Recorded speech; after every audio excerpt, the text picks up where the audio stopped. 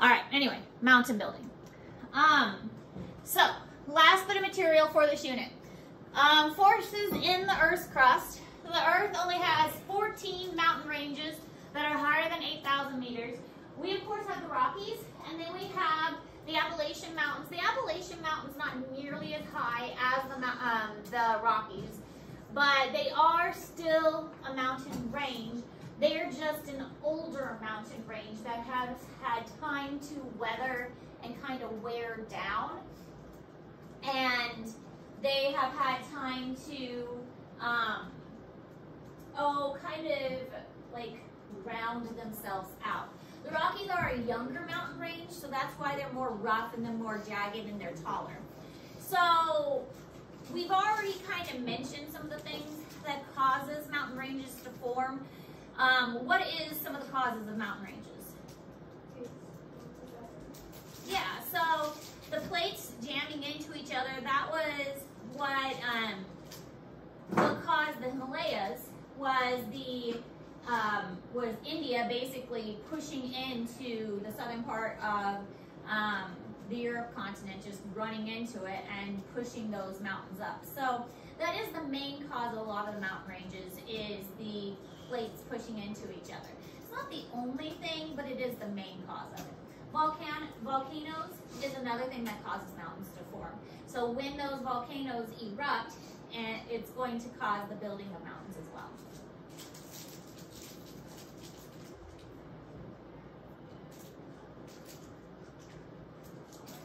So over millions of years, mountains form where plates, motion, and other forces are going to uplift the crust. Weathering and erosion shape the crust into the peaks, and it's going to round some of them, it's going to make some of them bigger, and it's going to make the valleys and things like that as the water runs off of them and as the wind makes them into shapes and beats against it also. But mainly it's going to be the plate movement that makes the mountains.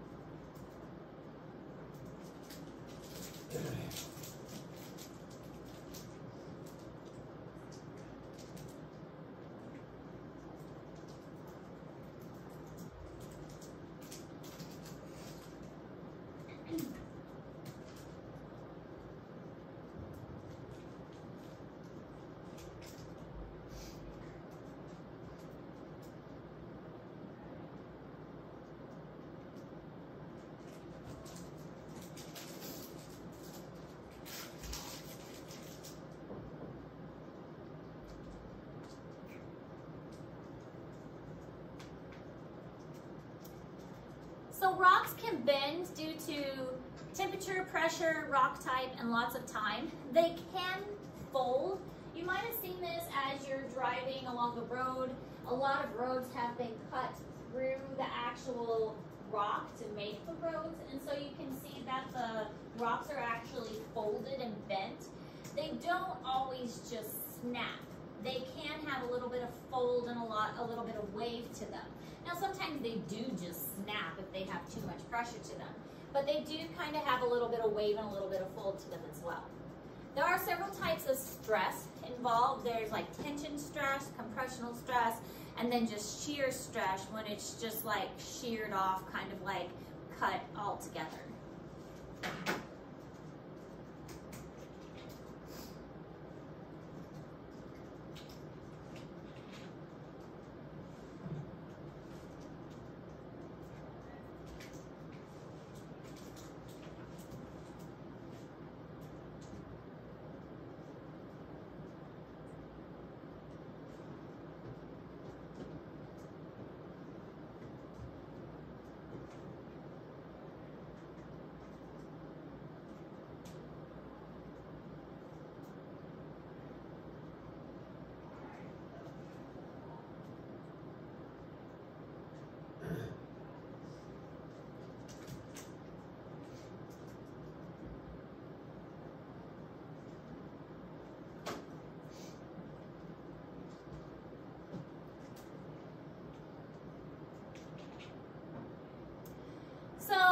this shows like how it bends. This one is a pretty extreme example. Over millions of years, the stress can cause the rock to fold, and this is a slow process. It takes a long time for a rock to fold like that without actually breaking and snapping. It takes a lot of pressure applied over a long amount of time. If you were to just push something very quickly, it's more likely to snap. If you were to apply pressure over a very long amount of time, it's going to be more likely to bend.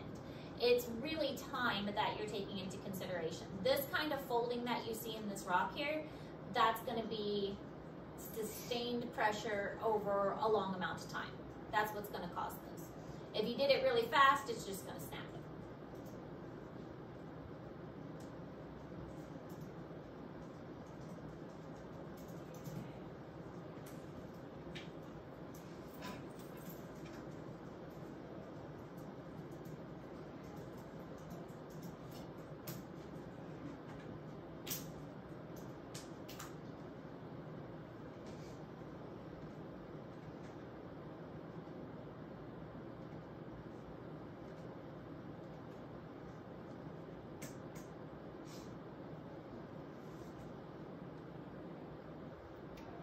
So there's compressional stress, which is when you have something flat and then you push it from both ends. So imagine like you have a piece of paper and you push it from both ends. It's going to cause this kind of waviness pattern. And that is what compressional stress looks like, just like, you know, a piece of paper you're pressing. It gives it that wavy pattern.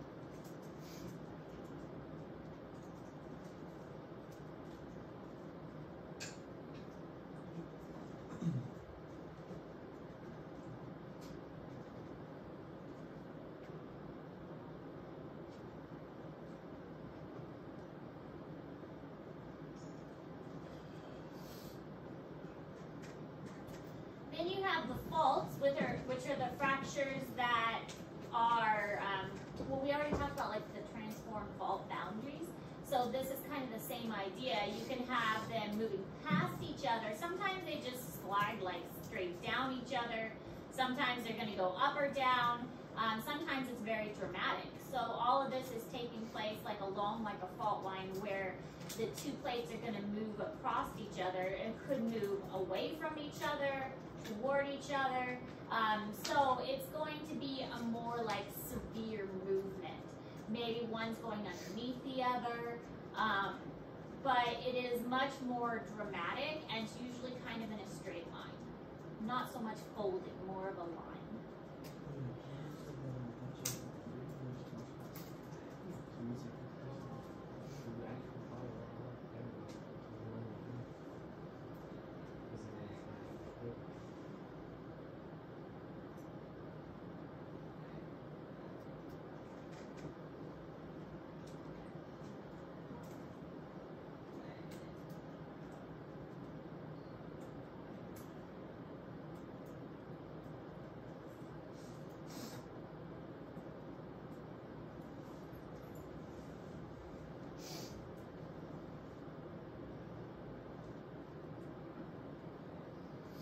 And then we have the different types of mountains that can be formed.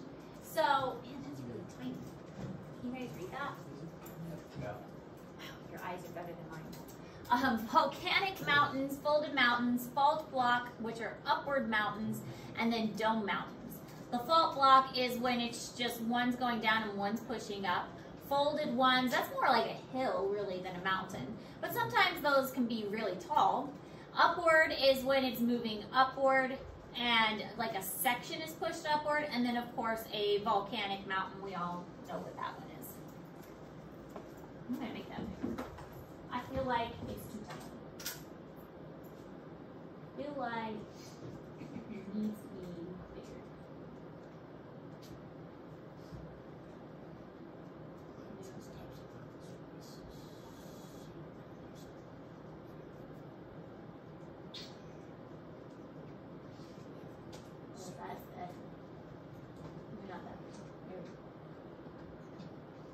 Much better.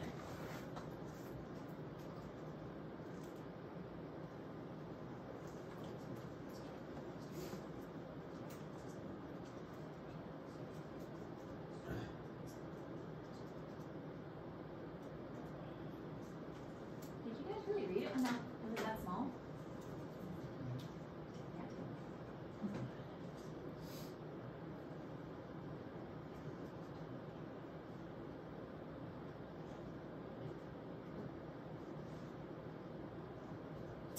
So this obviously volcanic mountain.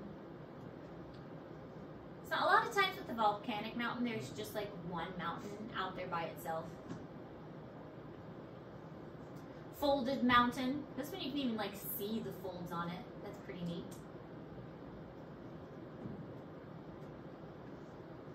Fault block. So we have flat on either side and then like a chunk that sticks up in the middle. So a lot of flat around it and then a piece that's kind of sticking up.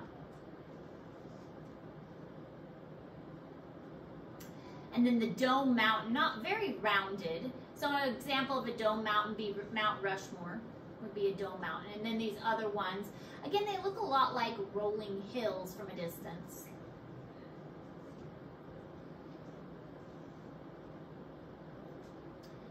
And so those are the main examples. Convergent boundary mountains can create the volcanoes. We already mentioned this because at the convergent boundaries where there are running into each other, usually this is where the ocean floor is going underneath the continental plate, and as it's going under, it's creating a lot of friction. The ocean floor is less dense than the continental plate, and so it is creating that friction as it's interacting with the continental plate, warming it up, and then there's going to be that heating of that magma from the plate kind of dissolving underneath. So that's going to create a lot of force and that mountain on top, and a lot of volcanoes in that area. There is some ocean-ocean convergence, and then ocean-continental, and then there are some continent-to-continent ones as well.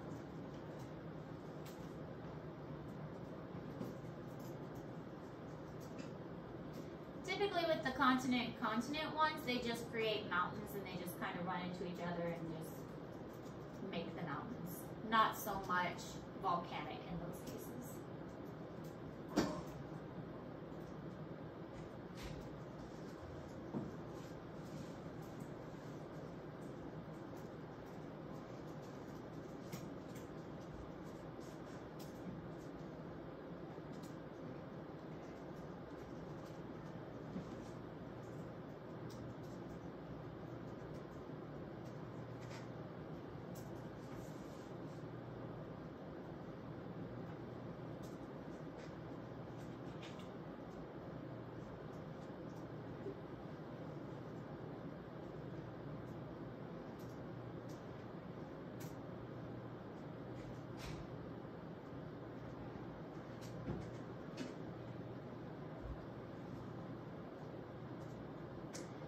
Then of course we already mentioned the divergent boundaries. These are the mid-ocean ridges. They are like usually in the middle of the ocean where the new ocean floor is being created. They look like mountains under the ocean. They typically don't rise quite as high. They're smaller mountain ranges, but it is where the magma is reaching the surface, becoming lava, creating like volcanic ridges, volcanic ranges underneath the ocean surface. the lava cools very quickly once it reaches the ocean because it is coming into contact with that cold ocean water, so it's cooling down very quickly under that surface. And then we talked about those hot spots as well. Those are small mountain ranges like the Hawaiian Islands.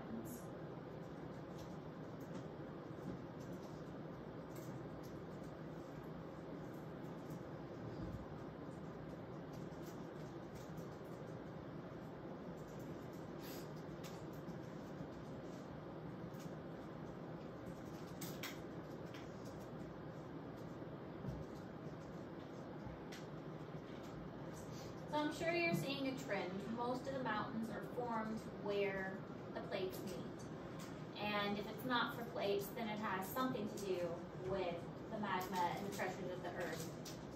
And when the magma cools when it hits the surface.